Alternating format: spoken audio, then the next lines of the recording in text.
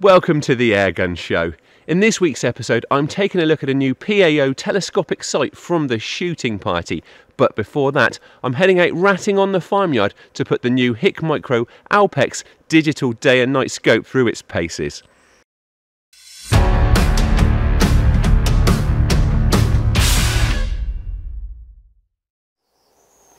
Right, we're back out on the farm targeting rats again tonight, and I'm really excited about the setup that I've got here actually. Kicking off with the gun, it's the FX Dreamline Classic, which is just a really beautiful PCP. 177 caliber, sub 12 foot-pounds, so it is just perfect around farm buildings, and of course being magazine fed with a nice smooth side lever action, it means I'm not fumbling around for pellets after dark. Most significantly though, the bit of kit that I'm really looking forward to trying out tonight is the Hikmicro Alpex A50T night vision scope. So it's a digital day and night scope. What can I tell you about it? It's £799.99 from Scott Country. Infrared image, very sharp infrared image by night, full colour by day, but also a really good colour image in twilight. Now, typically the rats here are very nocturnal. I don't expect to see them moving much before it gets properly dark, but another time I will try to show you that full twilight mode. It's got your usual choice of reticle designs and colours. It's got onboard recording, so you've got no need to put an SD card in here. It's got its own onboard memory. It comes supplied with an illuminator, and the illuminator also comes with batteries and a charger for them. And the actual unit has got an onboard rechargeable battery, which I've got to say has got a huge capacity. I have taken it out on a few short sessions already just to sort of get familiar with it. I hadn't bothered recharging the battery in between, and it's just gone on. And you can put another battery in the top turret, but quite frankly you'd have to be going out for a heck of a long session to even need that. So another thing I really like about this rifle scope is the fact that it's got the proportions of a fairly conventional telescopic sight. So it feels very familiar. It's got a 30mm tube, which means that I'm able to use my usual sports match scope mounts, and it also means that I've been able to mount it really low and nice. I mean, the objective lens is only just above the barrel, so that means that I don't have to apply quite so much hold over and hold under when shooting at close range for these rats.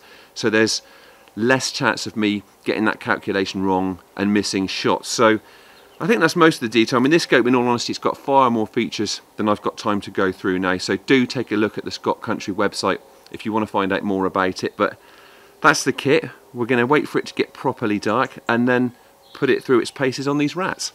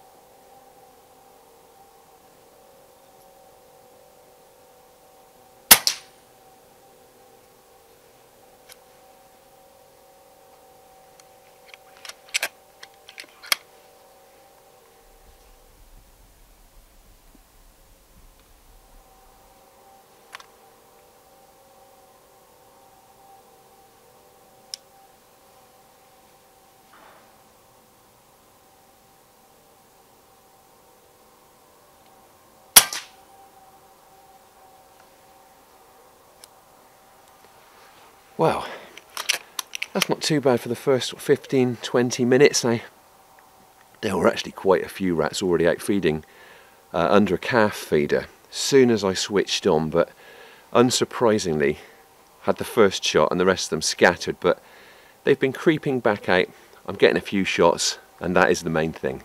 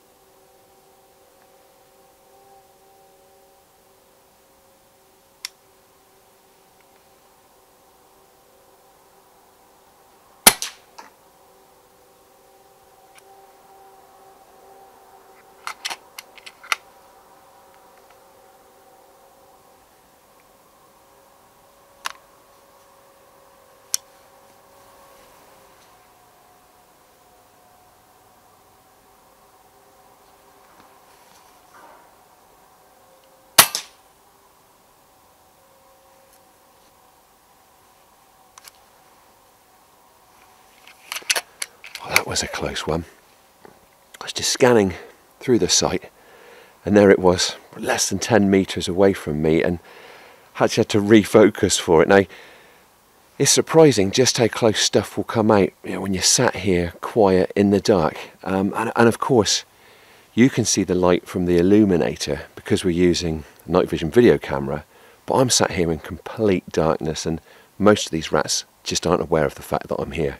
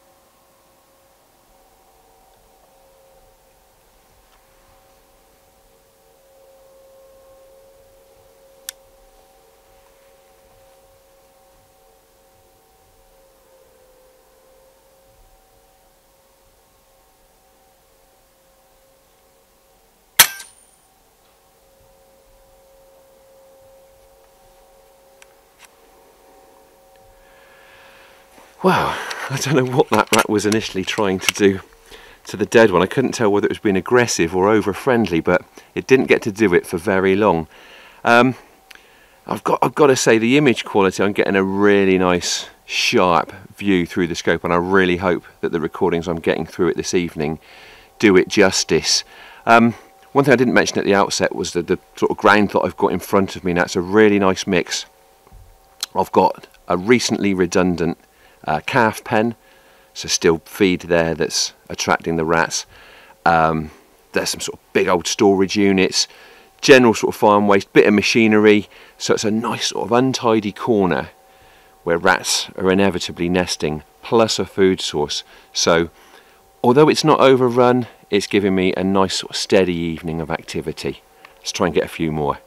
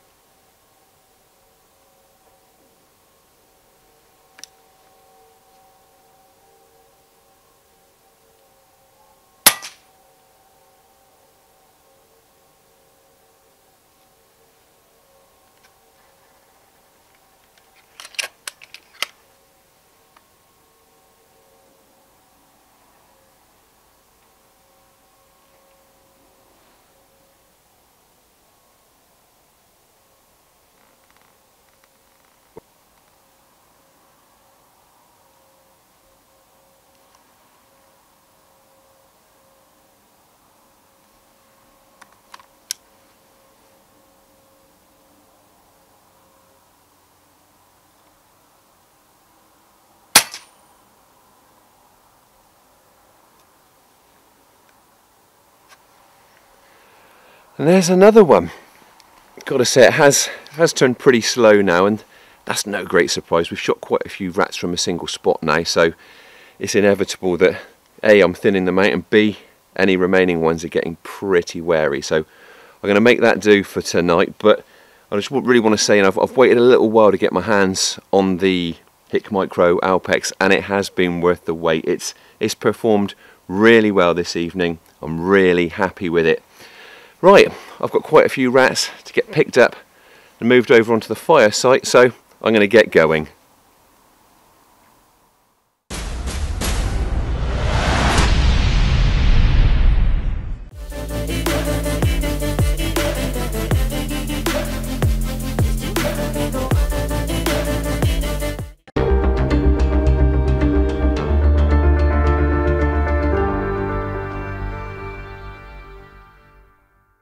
The Hikmicro Alpex and FX Dreamline doing a brilliant job on the rats there. Next up, let's take a look at the new PAO SSS telescopic sight from the shooting party.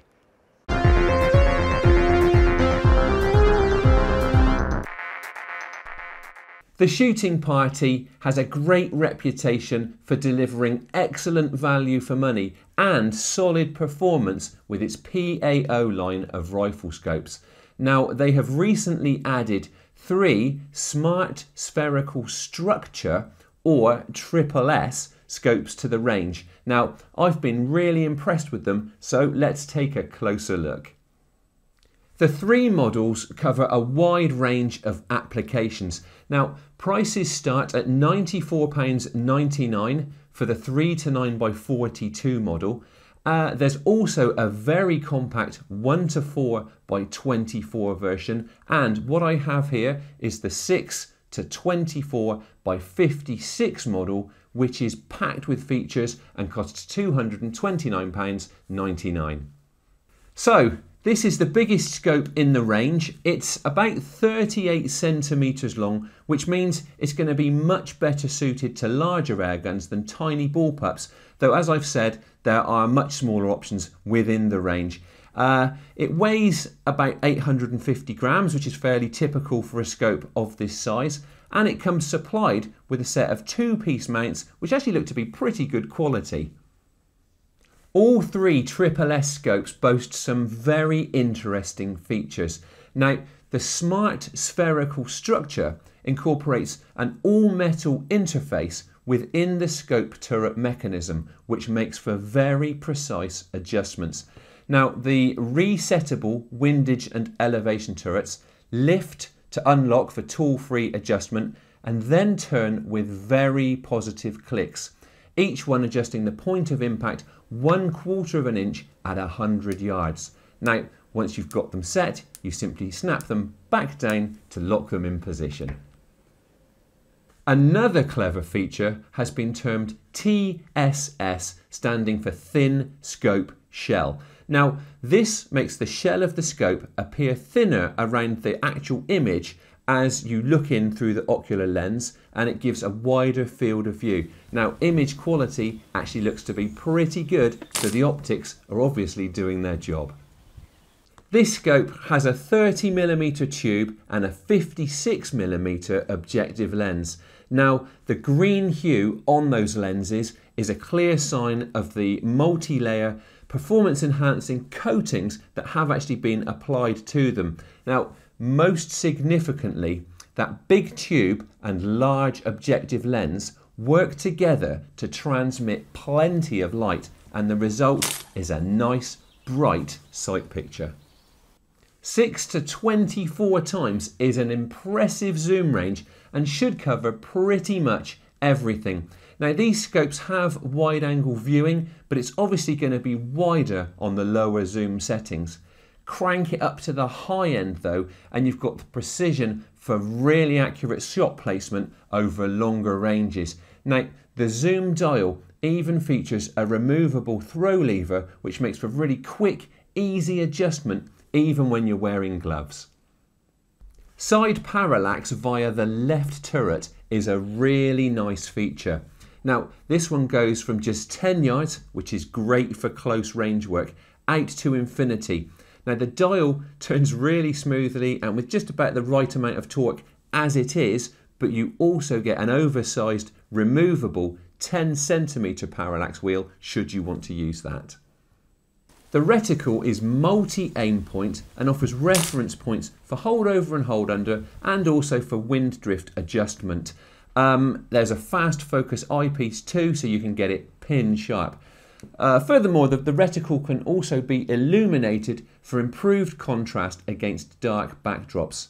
It's operated by the dial on top of the eyepiece, and that gives you a choice of 5 different brightness levels in either green or red. I would describe this second focal plane scope as being mid-priced, and I have to say that I'm really impressed with its build quality. Everything on it feels really solid, and it's shockproof rated for centerfire and rimfire rifles, so a recoiling airgun should pose absolutely no problem. It's also waterproof and nitrogen purged to stop it from fogging up, and it's covered by the shooting party's lifetime warranty. In terms of extras, I've already mentioned the mounts and the oversized parallax wheel, and of course you also get a lens cloth and a battery for the illuminated reticle. On top of that, you also get a set of push-on, flip-up lens covers to keep the glass safe when it's not in use. So, that is the 6 to 24 times model from PAO's new Triple S range of scopes available from the shooting party. Now, with prices starting at under £100, they represent excellent value for money, but these scopes also boast features and build quality that exceeds their price point. Do take a look at them if you're in the market for a new telescopic sight and don't want to break the bank.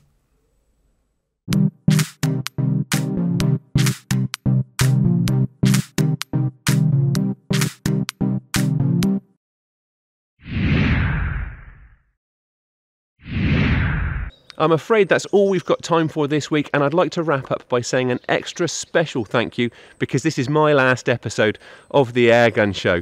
Now, apart from thanking you, the viewers, for making it possible, I'd also like to thank all of the show sponsors, past and present, also cameraman Nicky Brown, Kev Hawker, our editor Adam Lee, Richard Saunders and Andy Watkins. It's just been the most enjoyable 8 years putting this show out. Now, the Airgun Show will be back as usual in a fortnight, and there's going to be lots of action-packed content with Richard Saunders, and I wish it all the very best for the future.